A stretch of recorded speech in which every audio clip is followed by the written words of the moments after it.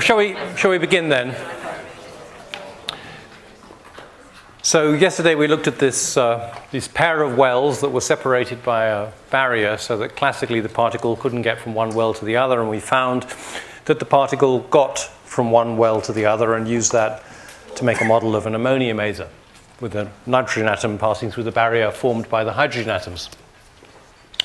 So let's look at this phenomenon from another perspective, from the perspective of a scattering experiment. And we'll come on to what this has to do with radioactivity, I hope, at the end. So consider this setup. We have a potential barrier here of height V0, usual square form for computational convenience. And we have some incoming stream of particles. We have a beam of particles here represented by the wave function a plus e to the I kx. So these are, of course, particles with well-defined momentum approaching the barrier. We expect to see some of these particles reflected. Classically, if the energy of these incoming particles were less than V0, they would all be reflected. So we put in a reflected wave here, which goes like e to the minus I kx. Remember the time dependence of everything in quantum mechanics. For a state of well-defined energy is e to the minus I e upon h bar t. So these things have sort of e to the minus I omega t type dependence, and therefore if you have a minus sign here, you're looking at a wave which is traveling to the left. If you have a plus sign here, you're looking at a wave which is traveling to the right. And then we expect some of the particles to get through, so we put in a wave in this portion. We say the trial solution should look like c with some unknown constant c, e to the I kx. And then within the barrier, because we're going to look for solutions at energies lower than V0, we're going to have B plus e to the kx plus. The trial solution will be a combination of an exponential growth and an exponential decay. So this is a more complicated, so this is a bit different from what we've done before in two ways. One is that, well, the main thing is that our problem inherently has a lack of left-right symmetry, right? The potential that we're discussing here has left-right symmetry. It's symmetrical around the origin, which I forgot to say, but the origin is, is here in the middle of the well. This is minus a, and this is a over here. So the potential is going to be an even function of x, same as ever. But our problem, our initial conditions, the physical situation we wish to discuss has a built-in asymmetry because the particles have to come in from one side or the other. Now that is computationally very inconvenient. It stops us using this nice trick. It makes it difficult for us to use this nice trick of looking for solutions to the problem which have well-defined parity, and thus discussing only what happens at this boundary condition. With this setup, we're going to have to discuss this boundary condition and this boundary condition because you can see there are fundamental differences between what's happening on those two sides. Now, you can handle this problem using looking for solutions of well-defined parity, but it's slightly unnatural, and I think, well, it's actually a very good way to go, but it's not such an obvious and intuitive way to go, even though it's computationally simpler. And I think it's worthwhile just seeing what happens when you play the game straightforwardly, and you'll see the algebra becomes quite unpleasant, which illustrates the benefits that we had before by assuming well-defined parity. All right. The other thing that's different here is that because we are considering particles which are free, because the potential goes to zero outside this interval here, the particles, and we're going to consider particles with positive energy, the particles are going to be able to push off to infinity, so we're not going to find discrete energy levels. We're going to be able to find solutions for any energy, right? Whereas previously we had a potential which forbade going to infinity, and that made the energy levels discrete. So those are the differences, because we're dealing with a different physical situation, and it has implications for the maths. Right, so what do we have to do? Well, it's very boring. We have to impose continuity of the wave function. So the wave function here is this wave plus this wave. And that has to be continuous at this boundary x equals a. So it has to give you the same numerical value as the sum of these two things here. So let's just quickly write that down. So we have a plus e to the minus I k a, which is the incoming wave evaluated at that barrier, x equals minus a, plus a minus e to the plus I k a. And that had better equal b plus e to the minus k a. Plus b minus e to the minus, no, that one's got plus ka, right? Many double negatives here, unfortunately. I forgot to say, of course, that we'll have, as ever, that k is equal to the square root of 2m times the energy over h bar squared, because p squared over 2m is the energy, and p is h bar squared k squared. Sorry, p is h bar k. And we will have that big K is equal to the square root of 2m v0 minus e over h bar squared.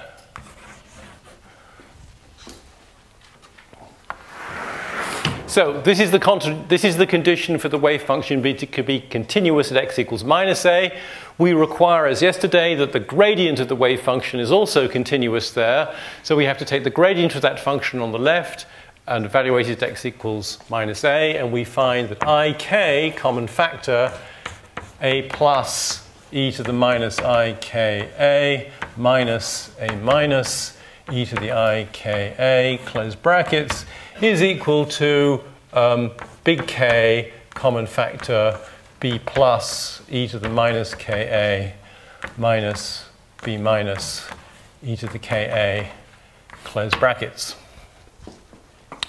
Then we have, so it's two equations. Now we have two more equations because we have to get everything honky-dory on the right-hand boundary, which is not now dealt with by symmetry as it was yesterday. So this is where life becomes, everything becomes difficult. So we have c e to the ika is equal to b plus e to the ka plus b minus e to the minus ka. And we have that ik over k, I'll write it thus, of c e to the, or maybe I should leave that one alone, c e to the ika, that's the gradient on the right side, is equal to big K, common factor, open brackets, b plus e to the ka minus b minus e to the minus ka, close bracket, and I live in hope and some anxiety that those equations have been correctly stated. So what do we have to do? We now have 4 equations and 5 unknowns, I think, right? There are 2 A's, 2 B's, and a C. So we will not be able to get rid of all of them. We will be able to express in principle any one of the A, B's, and C's in terms of the other one, and that physically corresponds to the point that the flux of incoming particles is controlled by A plus, and that's in your control. You can put in more particles or fewer particles, and that will obviously lead to more particles coming out or fewer particles coming out, depending on the incoming flux. So the general idea is you expect to be able, the goal is to express any one of these things as a function of A plus, as a multiple of A plus, and we expect them to be linear in A plus. So that's why we've got too few equations. We don't physically expect to be able to determine everything. So what we should do is engage in an elimination exercise. A reasonable way to go is to take these 2 equations here, divide this equation by this equation, say, and that will get rid of C, and will give you a relationship between B plus and B minus. And then you can take that relationship between B plus and B minus and use it in these 2 equations to express the right, to get rid of B minus from these equations, these 2 right-hand sides. So they both become simple multiples of B plus. And then you could divide these two equations one by another. The b plus, which will be a common factor on the right-hand side, will go away. And you will be left with a relationship between a plus and a minus, a single relationship between a plus and a minus. So that will be the promised relationship that expresses the number of reflected particles as a multiple of the number of incident particles. So once you've found what a minus is in terms of a plus, you can go back to your original expression here, which had only b plus on the right-hand side. A minus can be expressed as a function of a plus, and you'll be able to find what b plus is. You'll be able to find what b minus is, and they can all be determined. So let me not do all that algebra. That's the strategy. The execution, of course, is quite tedious, and the scope for making errors is quite large. And in fact, I find that there's a typo right there in equation 540 in the book, because when you do eliminate between these two equations here to find out the relationship between b minus and b plus, it should be that b minus is 1 minus ik over k over 1 plus ik over k e to the 2 big Ka b plus. So that differs from what's in the book, partly by arrangement of this, but more importantly by this having been left out. That's got slipped out in doing the typesetting. Okay, so we have that relationship there. We stuff this back into the other places, and we find that a minus is equal to a plus. So I've described what we do. We take this b minus, use it to get rid of b minus from here and replace that with b plus and some factor. Then we divide these two equations, and then we get this relationship I'm about to write down between a minus and a plus. And it is a minus is a plus e to the minus 2 ika q minus 1 over q plus 1, where q is itself pretty yucky. It's cosh 2 ka minus I k on k, hyperbolic shine of 2 ka all over cosh 2 ka minus big K over ik of shine. So the algebra is, as promised, altogether more messy than it was yesterday, because we're not exploiting parity. We're not dealing with finding a... Right, so what do we want to know about this physically? What we want to know about this physically, I think, is what is the chance that the particle is reflected? What is the chance that the particle gets through? So classically, everything will be reflected, and the modulus of A minus would be the same as the modulus of A plus, right? And you can see that that isn't looking very promising, because that would require that, well, basically the Q was simply enormous, right? If Q were very large, then Q minus 1 would be the same as Q plus 1, and everything would be reflected. But in reality, it's not all going to be reflected. Something's going to get through. How to find C? Well, you could take this A minus expression, from it, as I've described, obtain B plus, from B plus obtain B minus, to put these back into this equation here, say, and find C. That's too much like hard work. It's easier to say that, look, there's going to be conservation of particles.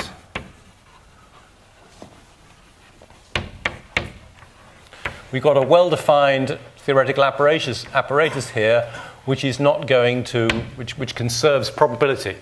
So the incoming particles, the A plus, are all going to go out at the end of the day, either to the left or to the right.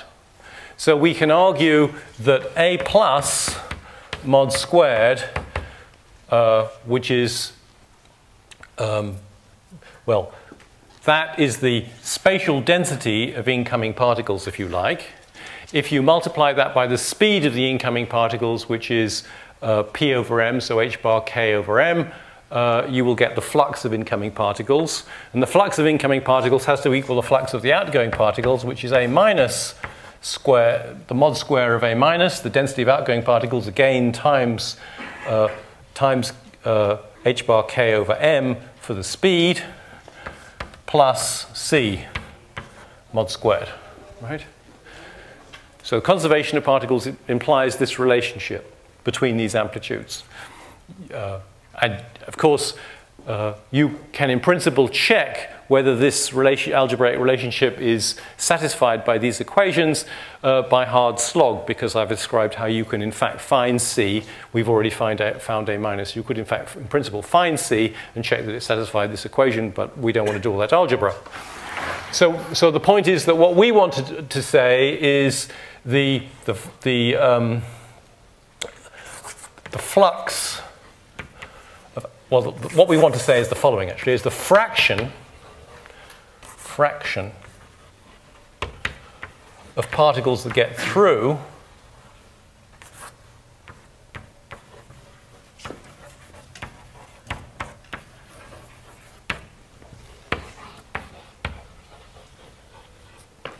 is obviously the ratio of the incoming flux and the ratio of the outgoing flux to the incoming flux. So it's going to be this fraction that we want, we'll call it F, is going to be mod C squared over A plus squared.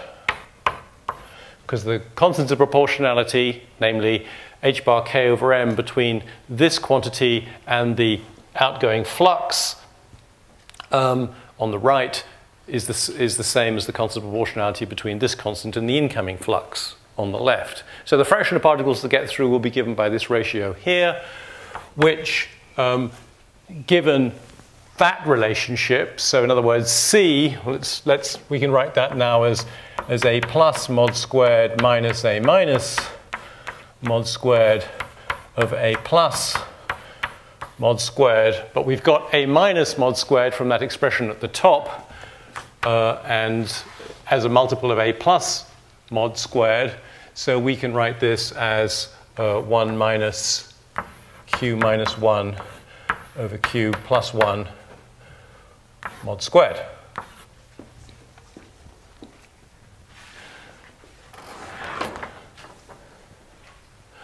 Well, the mod square of this ratio is the ratio of the mod squares of the top and the bottom. So this can be written as 1 minus q minus 1 mod square over q plus 1 mod square.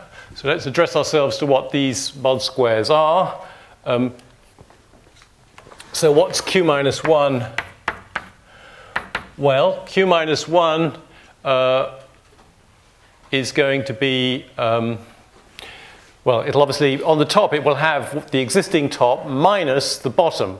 So when we take away the bottom from the top, the Cauchys go away, and we are left with, I think, k over ik minus ik over k times sine 2ka. And that will be over, I'll just call it the bottom because we're not really going to take much interest in what this bottom is. It is the bottom that you see up there, cosh 2ka minus k over ik, etc. And q plus 1, the reason we won't care about the bottom is, of course, it will cancel when we take this ratio. So for q plus 1, we unfortunately find that the Cauchys add and the shines irritatingly refuse to cancel. So this becomes 2 cosh 2ka. We're adding, so we have minus ik over k plus k over ik, all in a bracket, sine 2ka. And again, that's over the bottom.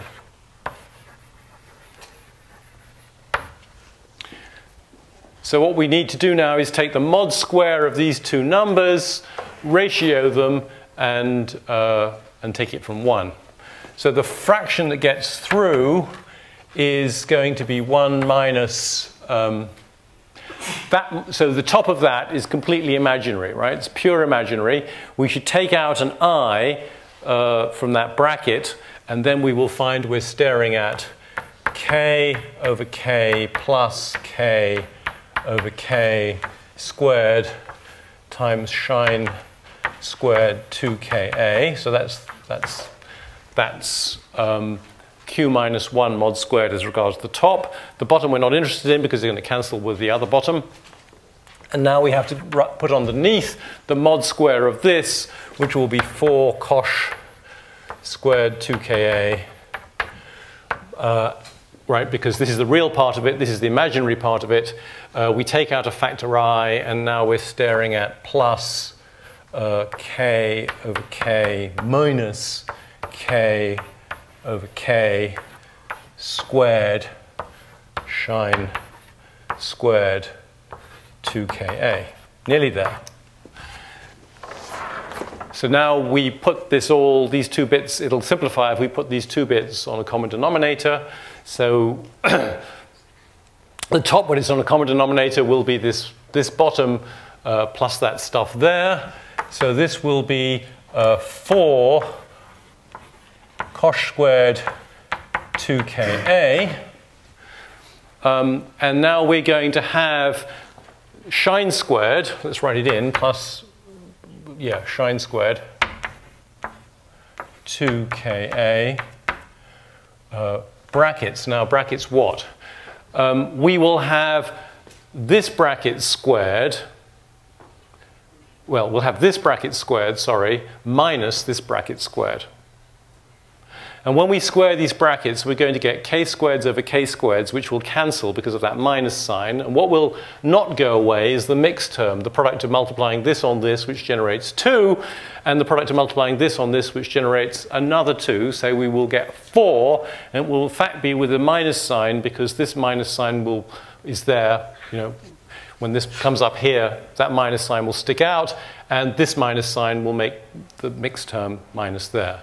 So this is going to be times minus 4, and it's over the bottom as you see it, over 4 cosh squared 2ka plus k over k minus k over k squared shine squared 2ka. And the top simplifies most beautifully because cosh squared minus shine squared is 1. So the 4's can be cancelled, and this actually is nothing but 1 over. So the fraction is 1 over cosh squared 2ka plus a quarter of k over k minus k over k squared shine squared 2ka.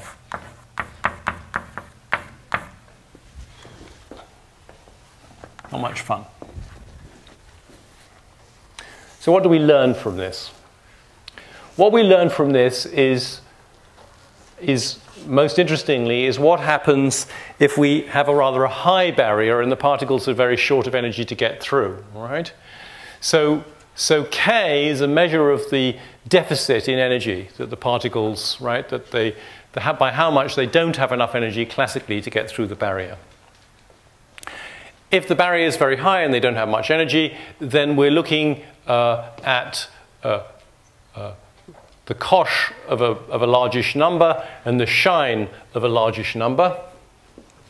And so what we can say is that for large Ka, we can say that cosh 2Ka behaves pretty much like shine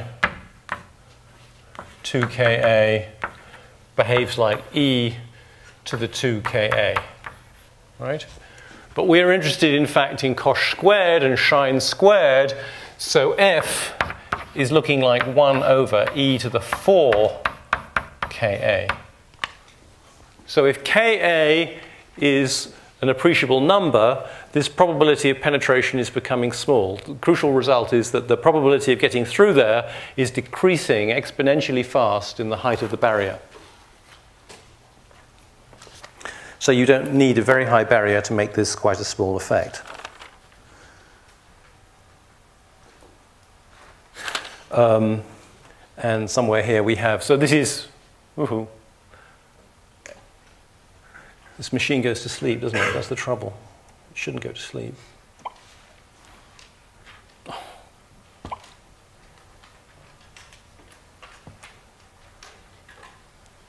Give up. Is there anything there? I'll just draw it. Is it sort of, yeah. No doubt we're saving the planet by having the machine turn itself off, but yeah, okay. I can't see it. So what you want to do some, so that's sort of asymptotically what happens when Ka is very large. In detail, you might want to know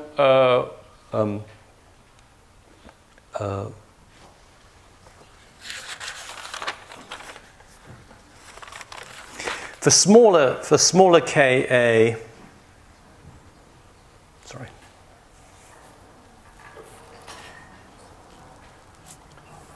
Right, so these results are for a barrier, which is, so in these results, the barrier is not terribly high. So we have that V0,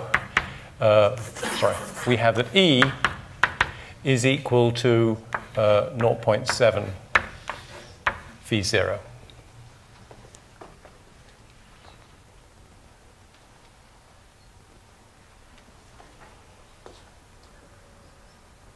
No. Sorry, what have I done?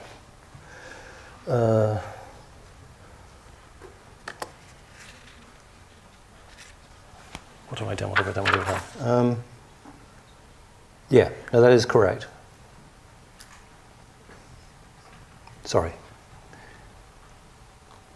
Yeah, the height of the barrier is, sorry. There's this parameter W, isn't there, which we talked about yesterday, which is a measure of the width and the height of the parameter, of the barrier. So it's 2m V0 A squared over h bar, this animal, right? That's your dimensionless measure of the height and the width of the barrier in terms of the mass of the particle with no reference to the energy of the particle. Sorry, that's not the case. Then what's being plotted here is the probability of getting through as a function of your energy over V0 for barriers of different Ws. So I think, is it a 0.5 at the top there? Yeah, so here's a relatively weak barrier, which gives you at fairly small energies a chance of getting through. In other words, it's not a very fat barrier, that's the crucial thing. This is a fatter barrier, this is a fatter barrier, and so you can see how, as a function of the energy, your chance of getting through rises in detail. Okay.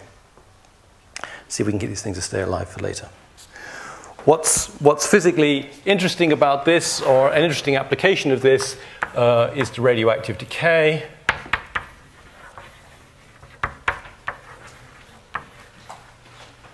So this is obviously a very simple-minded model that we have so far, but the general idea, for example, is this. So what we should say is that inside 238 uranium, which is the non-fissile sort of uranium, you have a number of alpha particles. This is a simple-minded picture. So what does the potential energy of an alpha particle, so we kind of consider this to be, so 238 uranium, which decays to 234 thorium, and an alpha particle with a half-life of, I think it's 6.4 gigayears. Right? So it takes the age of the universe, typically for a uranium-238 made in some supernova, to eject an alpha particle. So what's happening here from this perspective? What's happening? So what we should do is we should think about this alpha particle and this uranium-234 nucleus as a kind of dynamical system.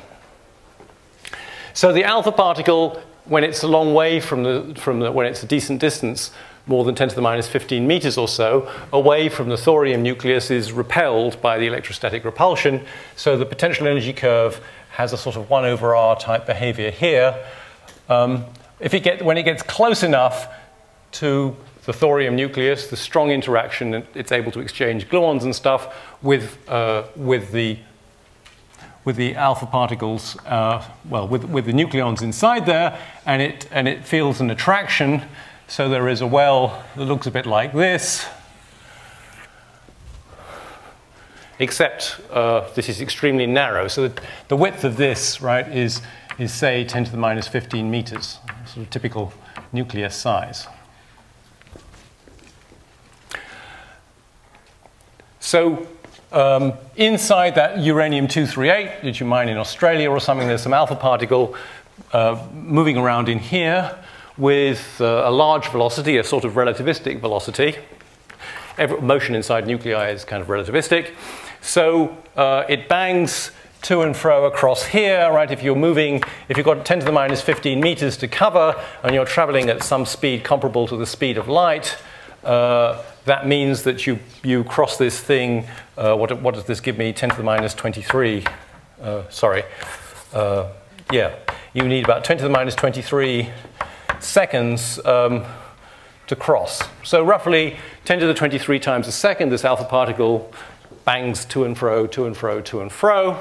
This will be the classical picture. And it needs to do this, so it does this for on the order of 6.4 gigayears, so for many gigayears. So for on the order of, shall we say, 10 to the 17 seconds, which is a third of the age of the universe. So it makes about 10 to the 40 impacts on the barrier. And then, wonderful moment, it gets out on the 10 to the 40th attack, whatever. It slips through here and goes off to infinity. So this astonishing phenomenon of systems with incredibly small dynamical times, the smallest dynamical times in the typical physical world, doing something on a timescale which is the age of the universe. It is the most astonishing phenomenon, but how does it happen? It happens through this exponential decay. The height and width of this barrier are substantial, but that e to the 4, there's that e to the 4 times the height and width of the barrier amplifies this so much that your chance of getting out turns out to be only 1 in 10 to the 40. So that a neutron that got trapped in there in a supernova before the sun was born pops out today. So we should now, so that's the end of games with square potential wells. I hope you get the idea that it's a rather artificial, it's a scheme for finding solutions to the time-independent Schrödinger equation, which can illustrate interesting physical phenomena, although the potentials themselves are very artificial.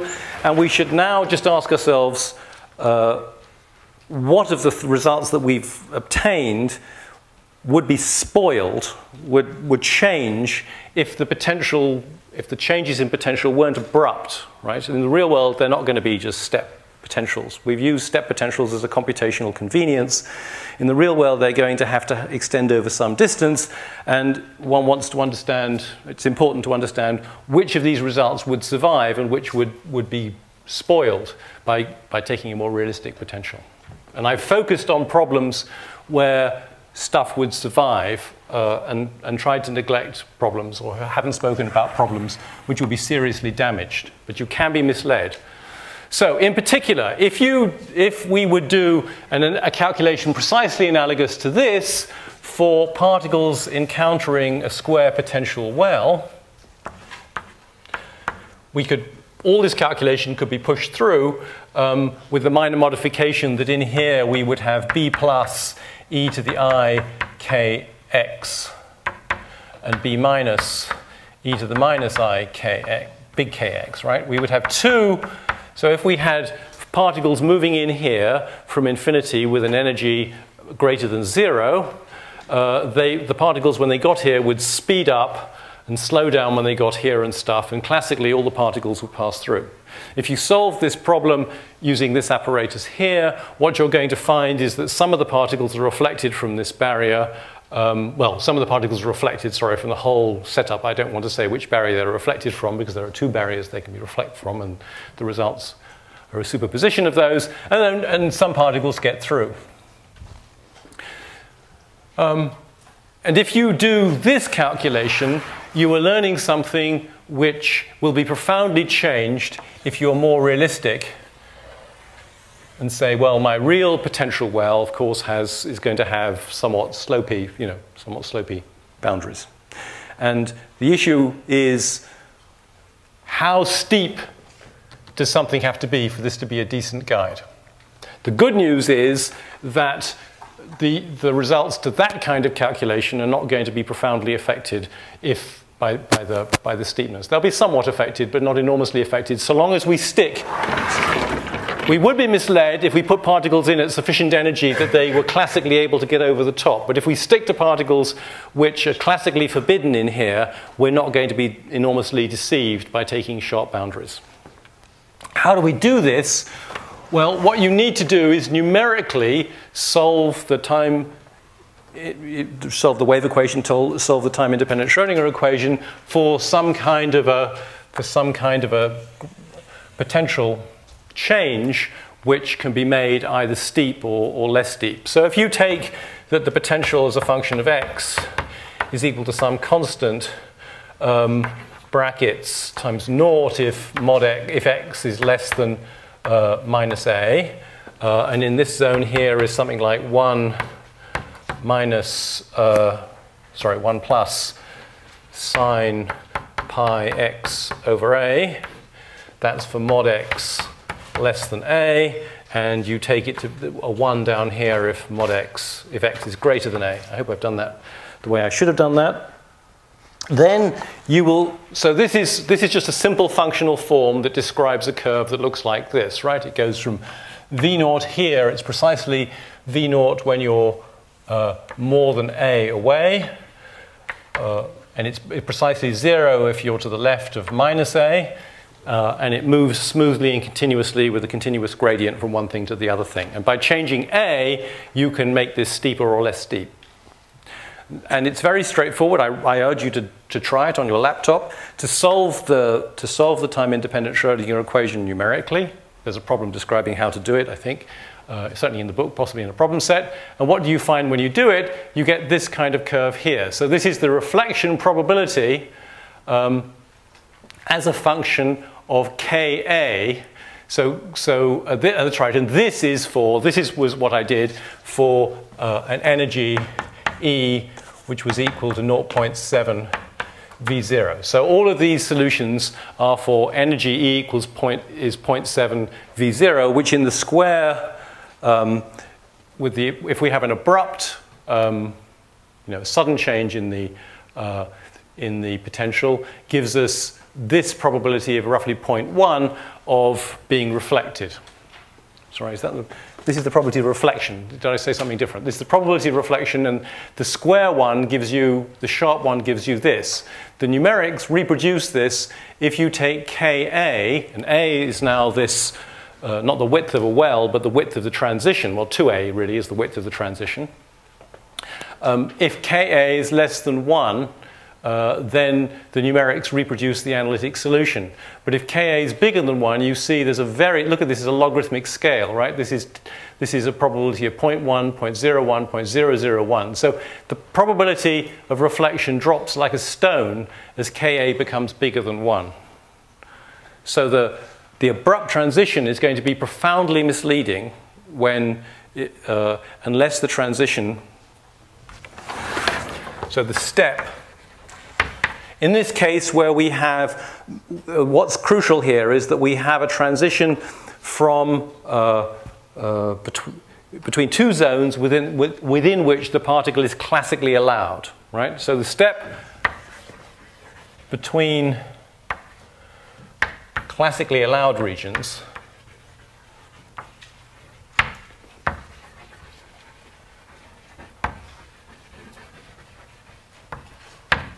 is misleading. It exaggerates reflection if Ka is greater than on the order of 1. That is to say, what does that tell me? K is 2 pi over lambda, so that tells me that if A, the transition width, is greater than 2 pi over the de Broglie wavelength, right? So the transition really has to be quite abrupt in terms of this natural sense of scale. If you ask, so what's the de Broglie wavelength for an electron? The answer is that it is on the order of 1.2 times 10 to the minus 9 energy over 1 eV to the half meters. So the de Broglie wavelength, this quantity for an electron, and because I mentioned electrons obviously because they're things that we do fire around our laboratories. People used to fire them around their homes even when they had cathode ray tubes. So it's a typical kind of particle you want to understand about. Then the de Broglie wavelength is a nanometer or so times the energy in electron volts. Oop, that's a minus a half, isn't it? Because the higher the energy, the shorter the de Broglie wavelength. So if you are constructing a step potential, typically you are going to be doing it by having some kind of doing some kind of solid state physics, so that those sheets of glass provide pretty much a step change. They provide a change in the refractive index, which affects photons, right? So photons hitting the window have a chance of being reflected, a chance of being transmitted, basically as if it were being bounced off a step potential. Why? Because the photons have wavelengths, those photons that we're bouncing off the windows, have wavelengths of 500 nanometers or something. And atoms, so the size of an atom is, of course, on the order of 0.1 nanometers. So it's easy using atoms to make changes that occur over a few atoms, therefore over on the order of a nanometer. So you can make, if you are using atoms to make the barrier, you know, you're propagating your electrons through some kind of solid state material, you can probably make a step change which has you can change the effective potential the electron experiences within on the order of a nanometer. So you may be able to get useful results out of this provided your energies are lower than 1 eV. But that's extremely challenging. In practice, your energies will typically be higher than 1 eV. So these results are going to be basically misleading. What you see here is a return of common sense and rationality. If you roll a piece of chalk off the edge of this table, it will of course fall. It won't be reflected. It's not going to be reflected by the lower potential, the onset of lower potential. And that's what the numerics are saying here, that unless you have that in practice, when something encounters a drop in potential, for example, the reflection chance is going to be, in fact, very small, because this is not going to be abrupt. It's going to be like this, a tiny bit easy, and then everything is basically going to get through. So what actually happens is that when you have a slow change, a gradual change in the potential, is that the wavelength, as the electron or the particle comes along, it comes to this region of lower potential energy. We would say it speeds up. The numerics will show you that the wavelength of the wave is getting shorter, so the momentum is getting larger, because as p is h bar k, yes, it's speeding up, and it's just there's no reflected wave, so the whole thing just moves into a new regime with a shorter wavelength, everything changing continuously. Well, I think that's pretty much all I want to say, so we'll finish there, and that's the end of step potentials, and on Monday we can start on